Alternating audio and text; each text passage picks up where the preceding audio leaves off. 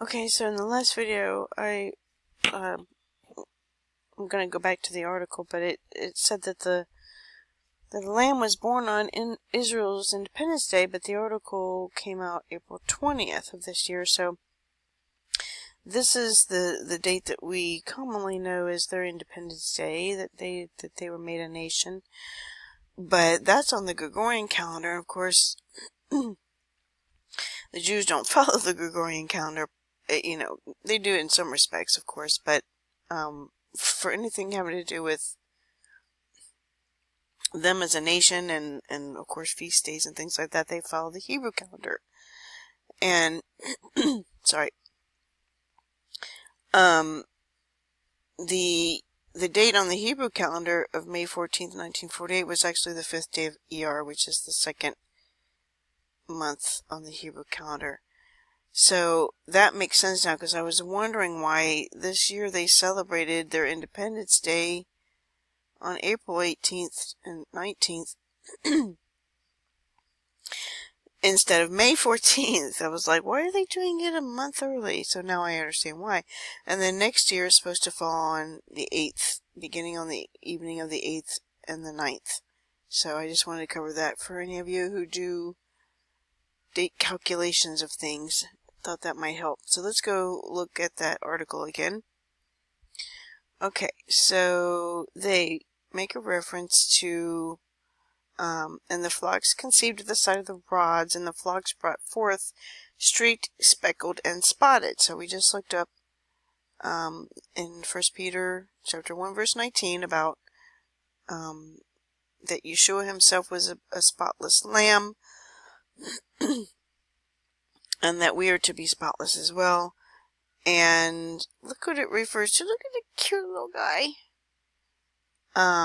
This is a specific breed of sheep that was taken out of Israel and then became pretty much non-existent as a breed.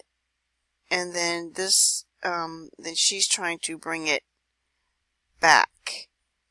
I believe this is the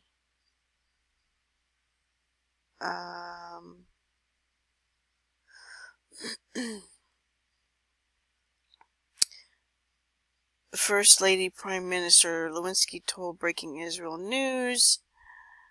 So this is Benjamin Netanyahu's wife, and I don't know why they're saying Lewinsky though. First Lady Prime Minister, that's Netanyahu, his wife. So anyway, and I've seen her before, and that looks like her. I'm sure somebody knows, but I don't know why, unless she kept her married name? I don't know. Anyway.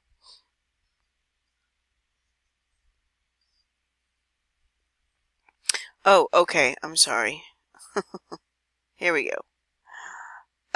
This lady, okay, this is not this is not the Prime Minister. This is not Benjamin Netanyahu's wife. Her name is Lewinsky, and she just says because it was a female lamb, they thought of the First Lady Prime Minister, so then they named her Golda Meir. So, okay, got it. Okay, I was confused, but she does resemble, but she's much younger, of course, than Netanyahu's wife. Anyway, so she brought this breed of sheep from Canada, and she's now breeding them in, so cute, in Israel. And this breed, as you see, has a little bit of like brownish color here, but he has spots, and there's a better picture. Jenna Lewinsky is her name.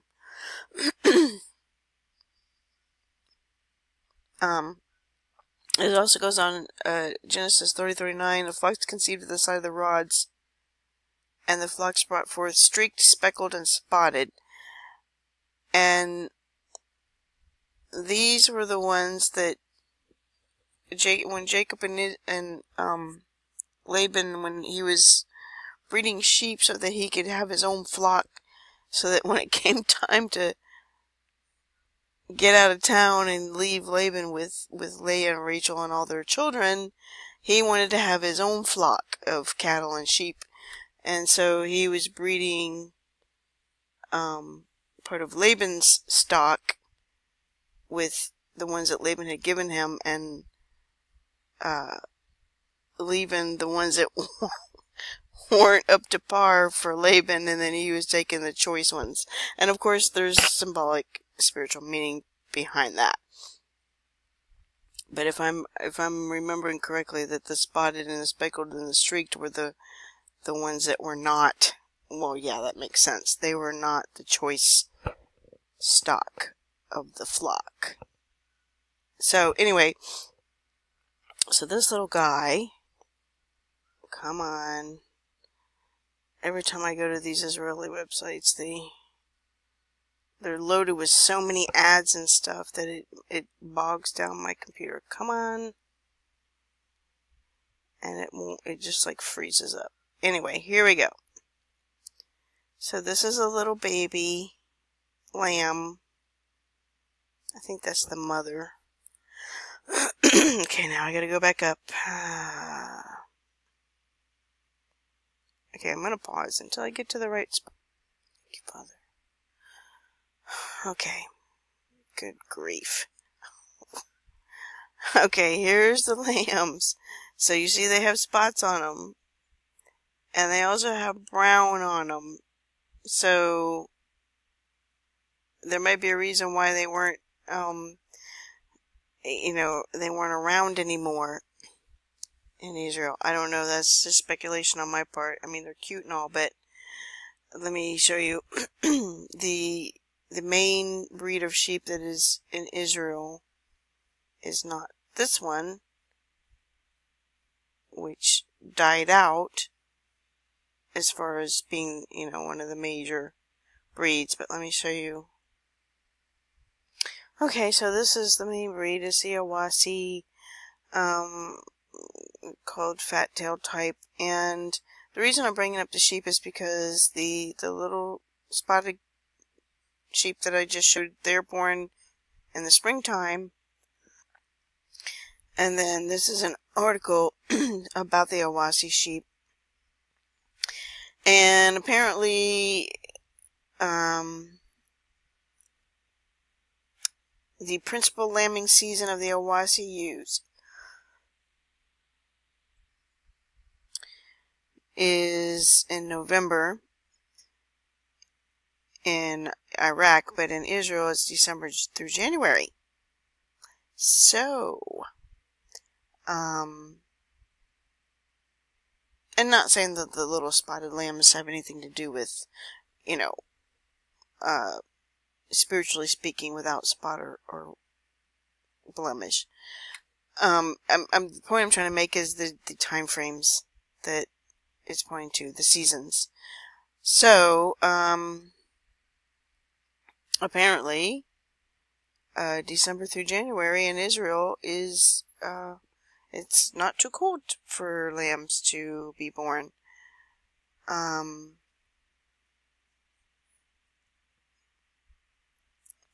Which I find strange because the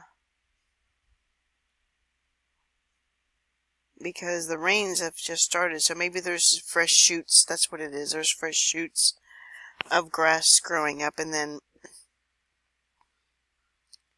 I don't know. I just thought springtime because there's more grass to eat, and all the pictures that I showed of the little lambs jumping around and okay, I gotta show it. Okay, I just had to show the little lambs in the springtime. They're just as cute as they can be. Oh my goodness, and that they love to jump. If you type in lambs jumping, good grief, they're like jumping all over the place. They're so cute. Anyway, look at them. Okay, back to the study, already in progress.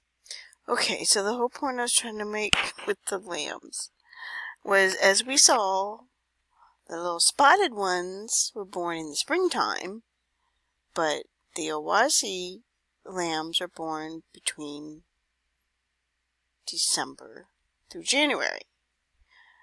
And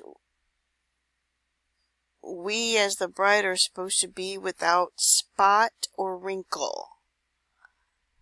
Is he trying to say that I want you to look at the time frame of me coming for you, not in the spring, because you're not one of those sheep that has spots, so don't look to the spring, but look to December through January, because that's what we're looking at. Well, I'm going to show you the calendars in a second, but I don't know, that's just a hypothesis. And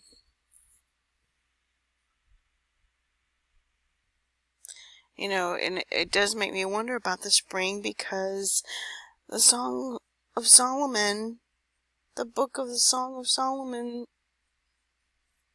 it's clearly depicting springtime when he comes for her, when King Solomon comes for his bride. So, I don't know, could he be folding time on itself and putting what would be springtime at a different time? I don't know. Because every time I read that, it's like, that means we have to wait till spring when it comes and goes.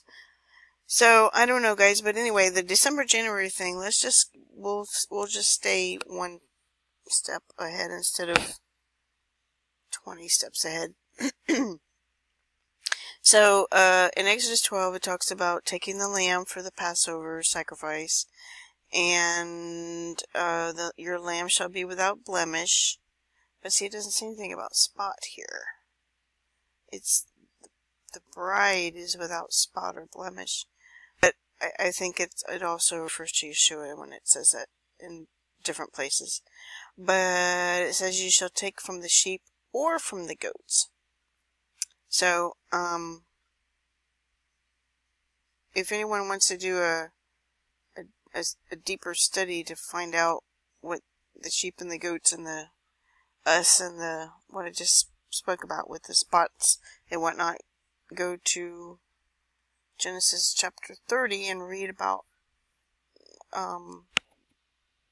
Jacob and the sheep and the goats and how he bred them and to take. So I don't know if you want some deeper understanding into all this. So anyway, that's enough about the sheep for now. Let me show you the calendar. Okay, so if we're going ahead with the 30-day jump, then that would put True Kislev 1 on December 9th, which was this past Sunday. And then True Hanukkah would begin on January 2nd, or the evening of January 1st. Which is interesting because of my vision that I had where I saw fireworks, and he told me, see, I'm going back to that now because, I don't know, I didn't want to go to January 31st when we were looking at Hanukkah and, earlier, because I didn't want to go that far, but now it seems as if we are going that far, possibly. So, yeah, the vision, I saw lots of fireworks, and I heard in my spirit, go back and look at it again. He was speaking of Hanukkah, so the first thing that popped in my head was New Year's Eve. So, so I want to get you the glimpse, and then I want to, I'm running out of time again. So, as we know that the two feasts, Feast of Dedication and Feast of Tabernacles, were back to back, and therefore this is what it's going to look like, and then I'm going to continue from here and hopefully finish in the next video.